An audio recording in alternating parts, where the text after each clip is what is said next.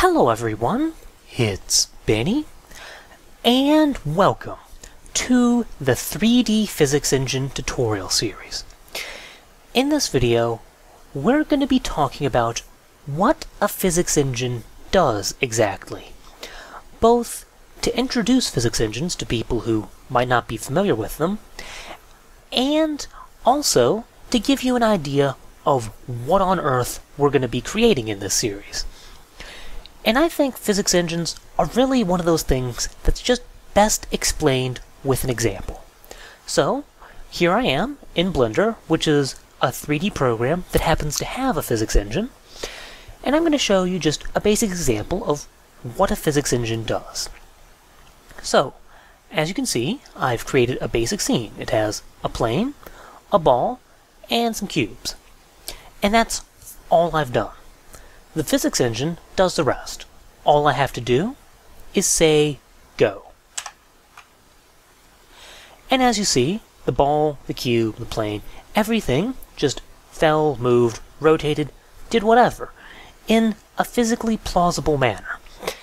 And that's what a physics engine does. It takes a group of objects in some initial state, and then it moves them, rotates them, deforms them, does whatever, in a physically plausible manner. And just to be clear, the physics engine is just the part that's doing all that motion and rotation and all that.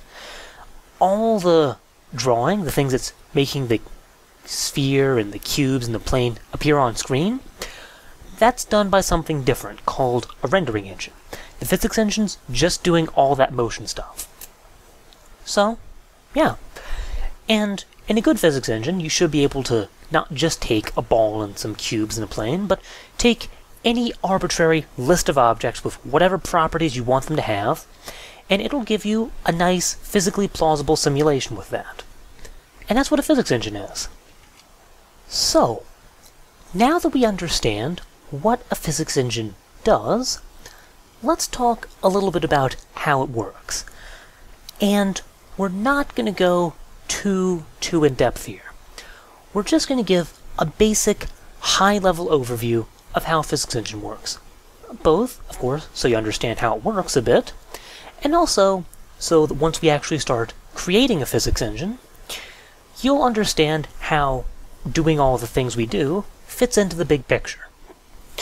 So, for example, let's say I have a box, well, this is the box, and a sphere. And we're going to be walking through a basic physics simulation with this, from a physics engine. So, how does it work?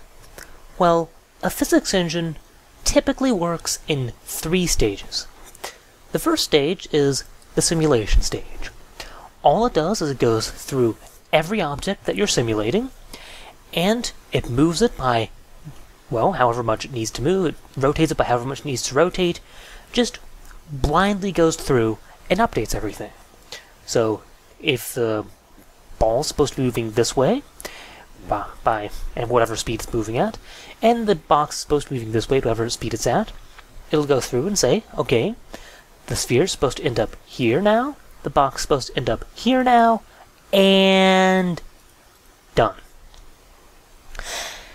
And usually, this works out just fine, without any extra steps. Usually, the box and sphere won't end up intersecting each other, and this is all it really needs to do.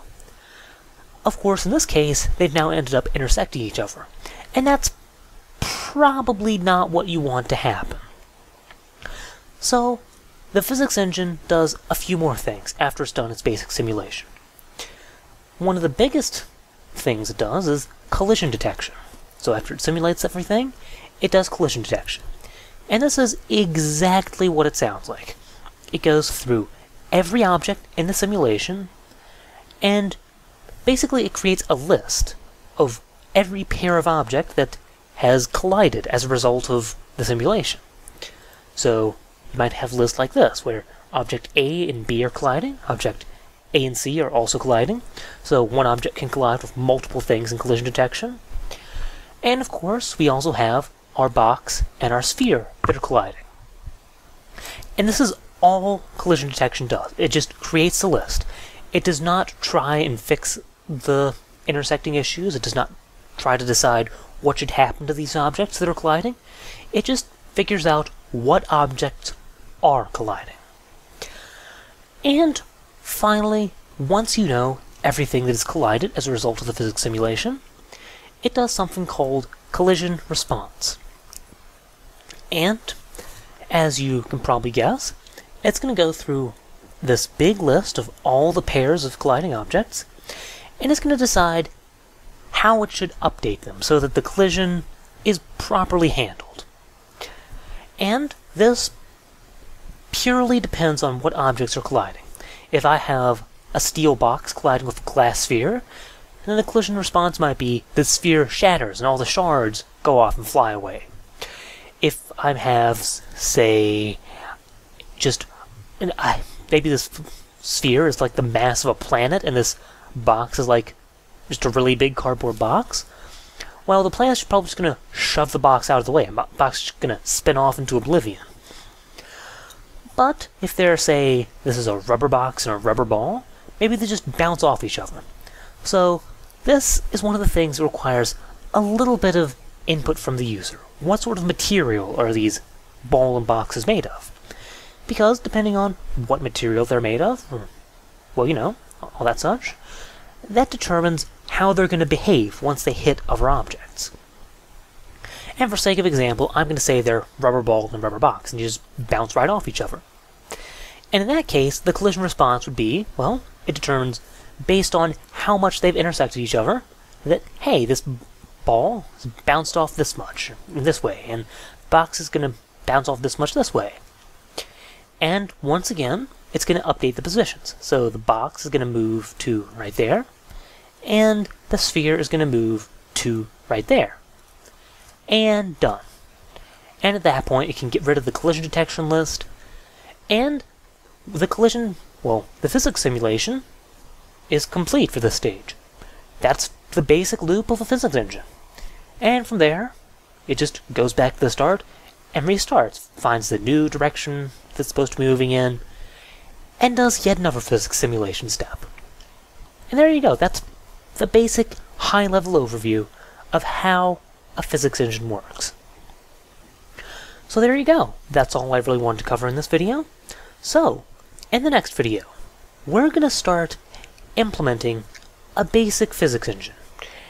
And it'll be, of course, following this high-level pattern, and we're just going to slowly build into this and do some interesting stuff with physics. So, thank you, hope you enjoyed, hope you learned, and I'll see you in the next video.